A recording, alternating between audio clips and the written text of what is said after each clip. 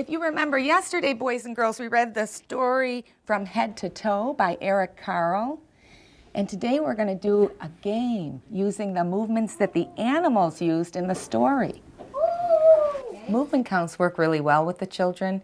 It's a fun way to introduce counting, first of all, and it also allows them to experience one-on-one correspondence because they do one movement to one word count. Oh, the giraffe. Do you remember what the giraffe can do? By starting with a book, it gives the children a good connection to what they're doing. I have a lot of English language learners, and they're able to see the picture of the action, and if they don't know the word, they still were able to do the action because they were able to connect to the story. The buffalo. He can raise his shoulders. Yes, just like this.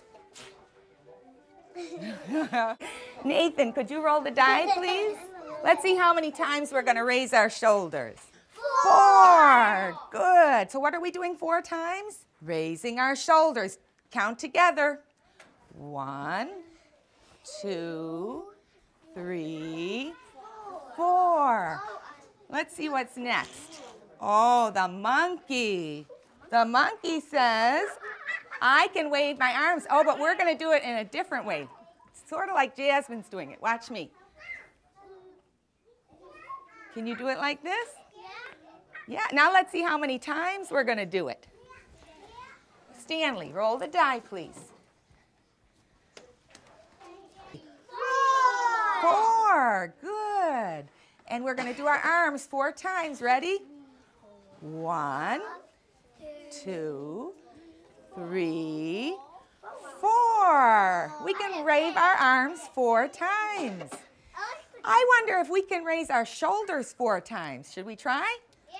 1, 2, 3, 4. While we were playing the game, I was able to watch the children's actions as well as listening to them using the counting words. So I was able to see if they were able to use one-to-one correspondence with their actions according to the number they were saying. We're going to wriggle our hips 2 times. Ready? 1, 2. Oh, good. We have to stop at 2. Let's try again. 1, 2. Most of the children were able to match their movements to the count words. There were a few that didn't get it all the time. They got it some of the time. And then there were just a few also that kept going after the counting stopped. Good. So let's see how many times we're going to swing our arms. Karen, you roll the die. Fingers up if you know how many. Karen, how many? 2 times we're going to swing our arms. Get ready? Ready? 1, 2. We can swing our arms 2 times. Can you raise your shoulders 2 times? 1, 2. The value of using movement in math is that children learn in different ways, and some children need to move to learn. And I think the actions help them internalize the counting.